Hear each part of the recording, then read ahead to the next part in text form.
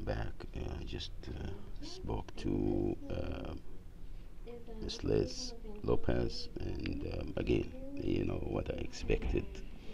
She told me why you didn't follow up with your care coordinator, how long you been, you know, the intimidation things that I lack to do some. Therefore, I am have to wait until Friday, the last day of that shelter plus thing that is supposed to end. It's so predictable, very predictable. And anyway, I just told her I'm still want to talk to Mrs.